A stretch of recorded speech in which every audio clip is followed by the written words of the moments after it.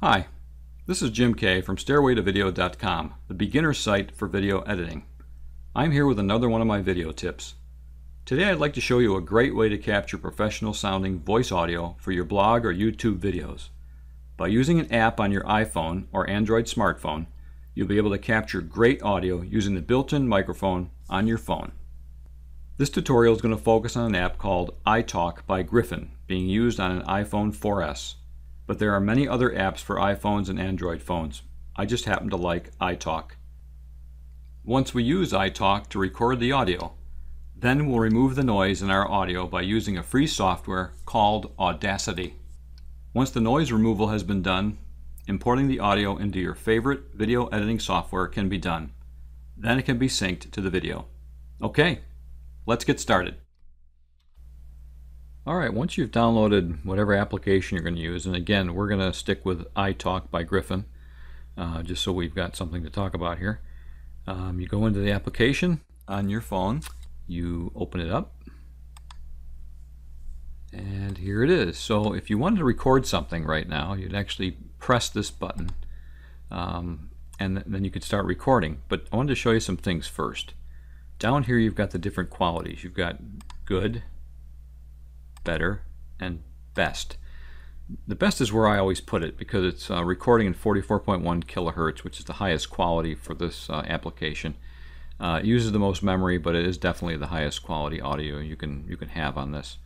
And then here I would recommend, titling something like, say, for instance, we're just going to do we're testing today, so let's call it testing number 8, and then click done. So that's the name of it. So if we're going to record, again, you'd press this record button, which I can't do at the moment because every time I do, it shuts off from my screencasting software, and I can't show you anything. So with the magic of video editing, we're going to pretend like we recorded this audio file here. And we're going to pretend like Untitled number 6 is the one that we've just done. So you record, you'll hit that big red button again. We'll go back there just to show it to you.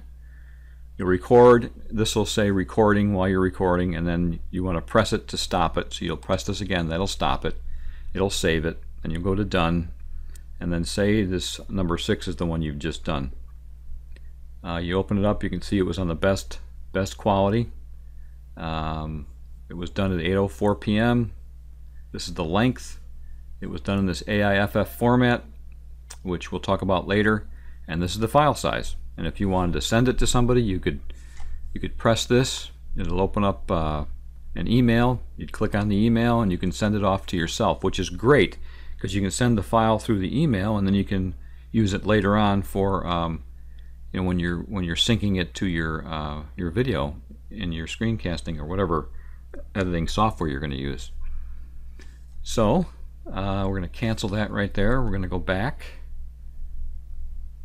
So that's it. That's pretty much how you use it, and I'll show you live, or not live, but I'll show you how I use it, and you can kind of see how it sort of works. That's it for right now. We're going to now show the iTalk application in use. So fasten your safety belts. All right, the first thing I wanted to point out before you start any kind of audio recording or capture on your cell phone is to please put your phone in airplane mode. By doing that, no one will call you and interrupt you when you start getting started. There's nothing more nerve-wracking than to start your audio recording and be about a minute and a half into it and all of a sudden somebody calls you. So anyway, be sure to do that so that nobody can call through. Okay, first thing, and I'm sorry to repeat myself, but that is to remember to put your phone in airplane mode if you haven't already done it. That'll make sure nobody calls through when you're in the middle of recording. All right. Secondly, as we go to open up the app, I don't know if you can see this or not, probably not, but open up the app, click the record button up here. Now you've got that big red button that I was telling you about in the video. Before we start though, what I wanted to tell you is, again, you can put in your recording name in this little blank area here, and again, I always select the best setting on here. That gives us the best quality audio you can get out of this application. And then when you're ready, you press the red button to record. Now I'm recording two ways here. I'm going to record through screencasting, and I'm also going to record on here at the same time. Okay, we're ready to record, so I'm going to press the record button. We're going to give it 2 quick snaps or claps, whatever case you have. So I'm going to snap this twice. That'll allow us to sync up with our editor later on. And then we're going to give it 5 seconds of pause, so hopefully no noise.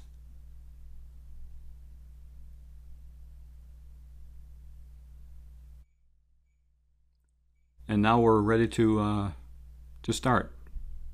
Mary had a little lamb whose fleece was white as snow, and everywhere that Mary went, the lamb was sure to go. So we're done recording. Let's press to stop, press the red button again. Hit done. Now it's in here. I didn't title it, so it's in there. And now if we want to, we can email this to ourselves and put it into our video editing software. So don't forget to come in here and change your settings back, take the airplane mode off so you can receive cell phone calls again.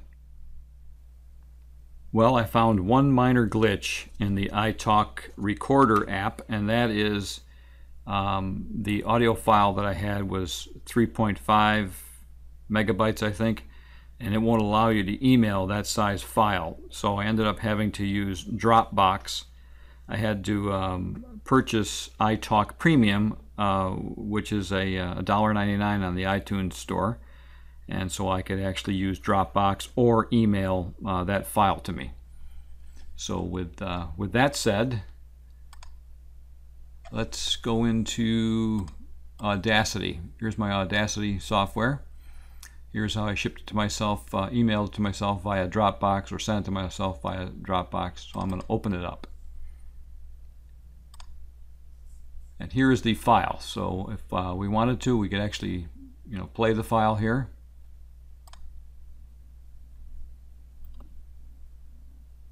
We're going to give it 2 quick snaps or claps, whatever case you have. So I'm going to snap this twice. Okay, so there's the file. Here's the little trick to giving yourself, good clean audio. You take a segment like this. You go up to this effect, and you go down to noise removal. It's going to ask this to get a noise profile. So you just click that once.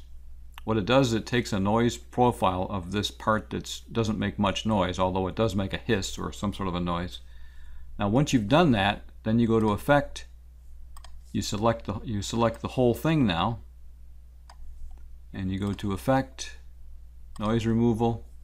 You can play around with these buttons, but I found out pretty much if you just click OK now, it'll actually take the noise away from this whole audio file, and now you can listen to it. It should sound better. We're going to give it 2 quick snaps or claps, whatever case you have. So I'm going to snap this twice. That'll allow us to sync up with our editor later on. And then we're going to give it 5 seconds of pause, so hopefully no noise.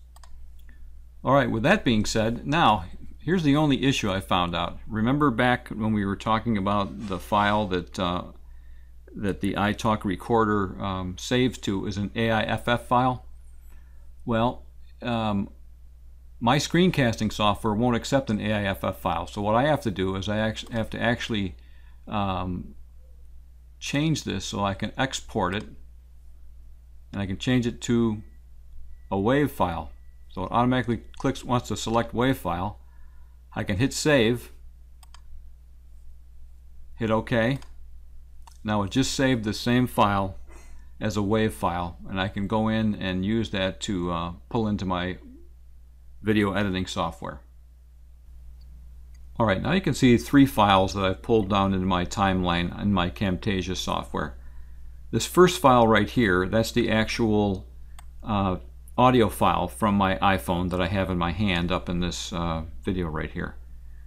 The second file, which consists of these 2, one is the video, one's the audio, and that's from the camera that was off to my left here. And the third one is basically the system files that was recording the screen and recording the audio through my my Pro mic that's right here. So we've got 3 separate files. The thing I wanted to show you is, if you look at the spikes, these are the spikes from where I snapped, and we can play them right here. It's going to play all 3 of these from the time lag, and hear how off they're going to be. That will allow us to sync up with our editor later on. So you can see how they are off. The great thing about doing these snaps or claps, whatever you decide to do, is you can move these around on your timeline so that you can choose which is the best of the audio from your 3 devices to be able to use. So if I wanted to use, say, this top one, which is the audio file from the iPhone, I can just move this around so that it matches up with the video on my second, the camera. And if that's a better audio file, then I'll use that. If the one in my camera is a better audio file, I'll use that. Or if the system file is the best, I'll use that. But you can see how having those spikes and being able to line them up makes it real easy for you to get these pretty darn close so that they look good on camera. We'll just try this here. So those are still off, but you get what I'm saying. By having this available here, you can line it up so that it looks good. So let's pull the audio down from the top 2, which would be the iPhone and from my actual camera, and we'll just use the audio from the screencasting. So listen to this. Snap this twice. So to me, that seems to sound the best as my system, but obviously it's because it's a professional microphone. So anyway, I just wanted to show you that's the main reason that you grab audio from different devices and use them, especially from this iPhone. I could no problem use this iPhone audio. I could collapse these down and just use the audio from the iPhone and move it around so that it matches up with the snaps of my fingers. Twice. You can see it's a little bit off, so if I move this one way or the other, I can maybe match it up. Twice. It's big time off. So anyway, you get the idea, and that's what's so great about. That's better. That's what's so great about being able to edit video and audio on your timeline.